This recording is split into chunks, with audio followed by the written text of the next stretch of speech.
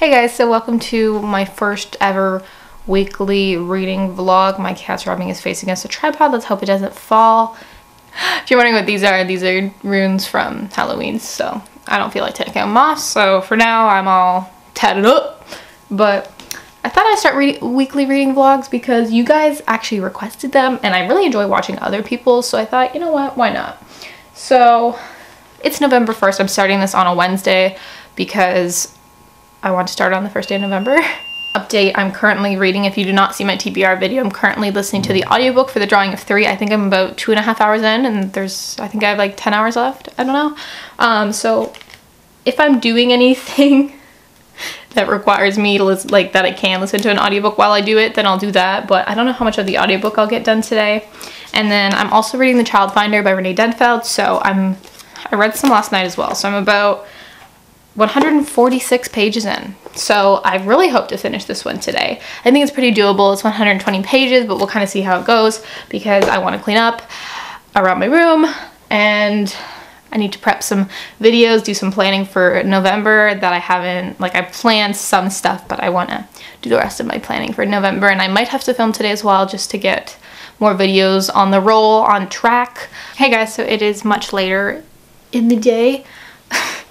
He always just shows up. It's about 7 p.m. and I wanted to update you guys that I did finish The Child Finder by Renee Denfeld. I'm still thinking about all my thoughts. Like, as you can see, there's a lot of tabs in it because the writing is very beautiful and whimsical, and like I feel like this is a story that's gonna stick with me, and the ending made up for, like the last part made up for a lot of it. But then again, it deals with, similar to Lolita, like pedophilia at one point as well. So that's there. And there's also a relationship between two people that were foster siblings. So I think that might be controversial for some people. I don't know, they weren't related, but I could see how some people will take that the wrong way or just find it disturbing. So same with the pedophilia, obviously. But yeah, I'm still gonna think about this one a lot. I think it's around a 3.5, but I'm not sure. Like, I'm not sure. I can see why this would be like a 5-star read for people, and why this could be like a lower rating for people as well.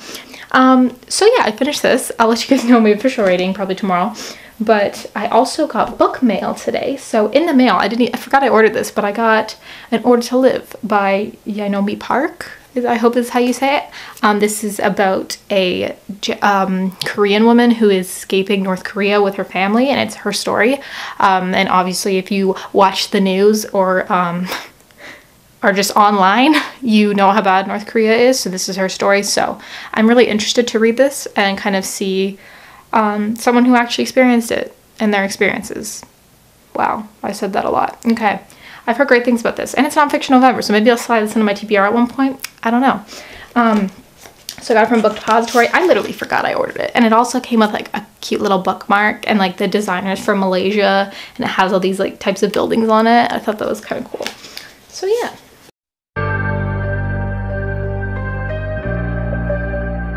Currently sitting at my desk area, but I haven't read anything today because I was really not feeling well today, and I'm about to go to physio. But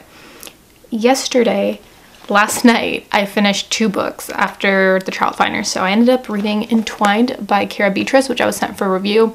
I really didn't end up enjoying it. A lot of the poems were really cliche, I found it was nothing new to the table. There was only a few that I liked, and the poems were really short, which typically I like short poems, but in this circumstance, it was like a few lines, but they were like basic lines that I've heard before, unfortunately. And like, if you've read a lot of poetry or you've been on Tumblr, it's basically that, and basic analogies, basic lines, that sort of thing. So I wasn't a big fan. I gave it 2 stars, unfortunately, which I was really hoping I'd like this. And then after that, I read another book that I thought I would love, and I didn't, and that is 10 Count. So this one my friend loves, and this one, it's a male-male romance. Didn't like this one at all. I was just there for the romance, and I knew in this book there was nothing really, it was just angst, so there wasn't any, you know, stuff happening. But basically, I really didn't like this. I thought, in terms of the illustrations for the panels, it literally, like, it felt like they literally took panels out that should have been kept in. So like it would show a scene, but it would like panels were missing. That's how I felt. Like the story was so scattered. It felt like some things were just missing, and I'm like, wait, this happened, this person fell, like it doesn't show everything. So I'm like, what is happening? And then I also found like I had no connection with the characters or the plot, or I wanted to continue. And then the thing that pissed me off the most was I forgot that deals with OCD. I remember my friend mentioning it, but the thing that really bothers me about this, and I know some people might disagree, or I don't know, but this pissed me off so much. But 10 count, basically there's this guy, right? And he is an obsessive hand washer, and he wears gloves because his hands are all, you know, raw from washing his hands all the time. And he wears gloves.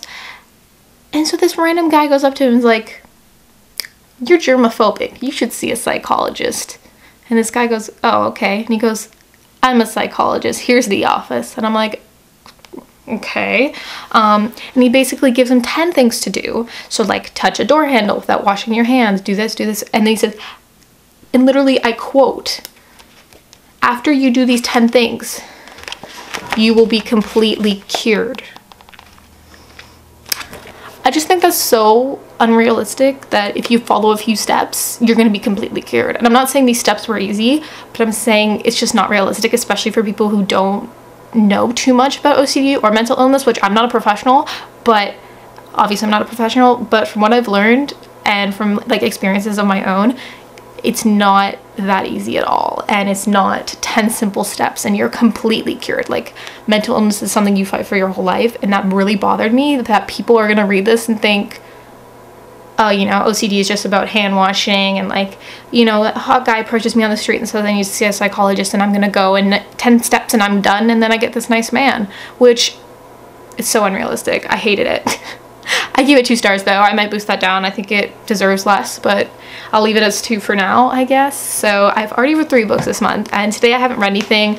The movie for, what is it, To Murder on the Orient Express comes out on the 10th, so I still have a little bit to read that, but I renewed my Drawing of 3 audiobook, so I'm waiting for that to come back in, and then I think I'm going to start Without Merit or Into the Wild today. I don't know, we'll see how I'm feeling. I'm feeling kind of shitty today. So yeah, and if you've never been here, this is my desk. Fun. Oh, I love Redbubble. Like it's that site that booktubers have gotten sponsored by and stuff, but Redbubble is actually so cool, and they have these awesome stickers, and I die. And like my friend, what's her name? Olivia. She's such a dear, and she makes her own stickers on there. So I got this one from her, and it's so pretty. It reminds me of like Akutar. So yeah, I'll see you guys tomorrow later.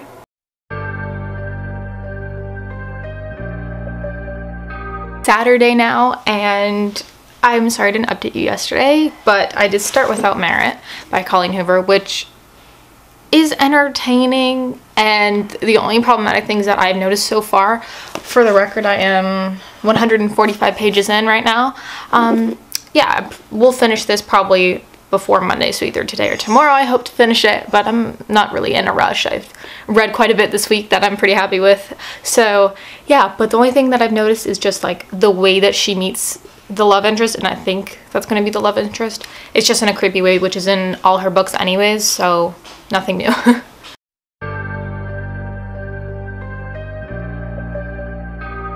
Hey guys, so it is Sunday now. Excuse the appearance. It's currently 8:30. So last night I finished Without Merit. And you know how I said that the first 150 pages weren't too bad? Yeah, it just dropped after that.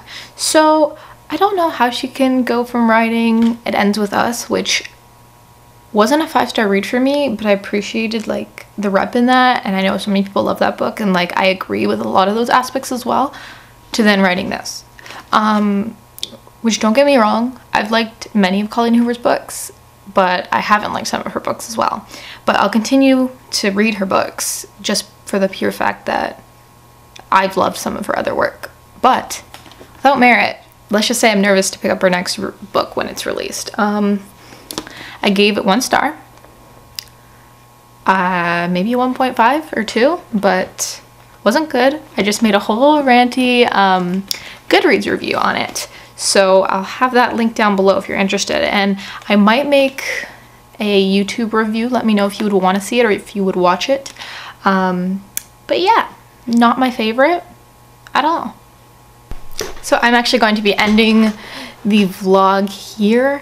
So I'll close that. So basically, I think I'm going to be ending the vlog here. So I vlogged from the 1st to the 5th. I haven't read anything today just because I have a lot of school stuff to do today, so I don't know how much reading I'm gonna get done, and I want to edit this vlog and make sure I get it up and stuff. But I'm hoping to start, and then there were none. I read that Murder on the Orient Express tonight or tomorrow, and finish it by Friday. So I think I'll vlog this coming week, but we will see. Let me know if you guys like this vlog though. But for a wrap up of my reading this past week, and I'll talk about these more in my wrap up, and if you guys want to see individual reviews, let me know. But I read these 4, so I finished up The Child Finder by Renee Denfeld, which I gave about a 3.5 out of 5, by Cara Beatrice, which I gave 2 stars. I read 10 Count, which I gave 2 stars, which is generous. And then I read Without Merit, which I gave 1 star. So definitely an interesting reading week. But oddly enough, I don't feel too badly in a slump. Like, I'm a little bummed out that I haven't liked the last 3 books I've read, but I hope Murder on the Orient Express doesn't let me down and it's a fast read, because I don't know, I'm feeling kind of iffy a little bit. So yeah, I'm pretty happy with that. 4 books down off my TBR. Like, yes, I never stick to TBRs. So this, I'm like, yes. So that's great. So thank you guys so much for watching this. Let me know if you guys like these or not, because if you like them, then I'll make an effort to do more of them, and if you hate them, just let me know. But I kind of liked doing little clips throughout this week, so let me know. And thank you guys so much for watching, and I'll have all the links down below if you want to check me out on other social media platforms. So yeah, I'll see you guys all very soon. Bye!